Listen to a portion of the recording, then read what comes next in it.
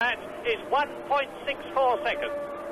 Yes, well, I don't think if the Angelis keeps cool, he's not going to have to get wide because he's got enough lead to keep it keep the gap going. But Rosberg is really charging, but the Angelis has got just about enough air to keep that gap for the rest of the lap. But what an exciting finish of the Grand Prix!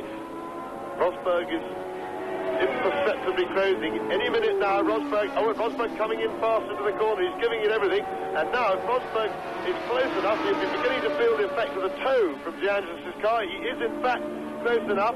And now Rosberg's in position just about to have a go. He is going to be able to catch him before the end of the lap. Fantastic finish. Well, let's see. Rosberg right with De Angelis now. One of these two is going to win the Austrian Grand Prix. They go into the Bosch curve for the last time. I can tell you that the whole Lotus team and the whole Williams team are crowding the pit rails. It's going to be one of the closest Grand Prix finishes for a long, long time. Into the Texaco bends, 140 miles an hour. On the left, De Angelis leading. On the right, Rosberg second. Well, Rosberg's only chance is a do-or-die manoeuvre into the last corner, and he's coming out quicker through there. He's getting the toe. Can he get inside now? De Angelis taking the inside line. Rosberg getting the toe. Rosberg should try the outside. Oh, it's fantastic stuff. De Angelis kept him well blocked. That's very excusable on the last lap, but Rosberg's coming at him. He's going to finish side by side, and De Angelis has just held it. Up goes Elio De Angelis' hand. And the young Roman has won his first Grand Prix, and he has put the hard-trying John Player Special Lotus team back into contention again.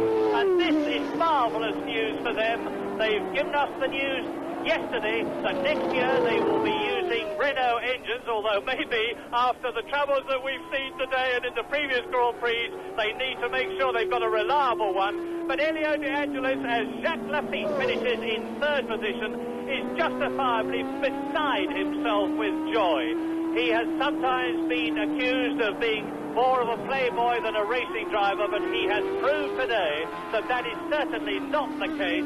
There is Niki Lauda, who is coming through in fifth position, and that is Torbe finishing fourth. And behind Lauda will be Mauro Balbi. So, Elio De Angelis has won his first Grand Prix, the Austrian Grand Prix, by less than half a car's length from Keke Rosberg. Third.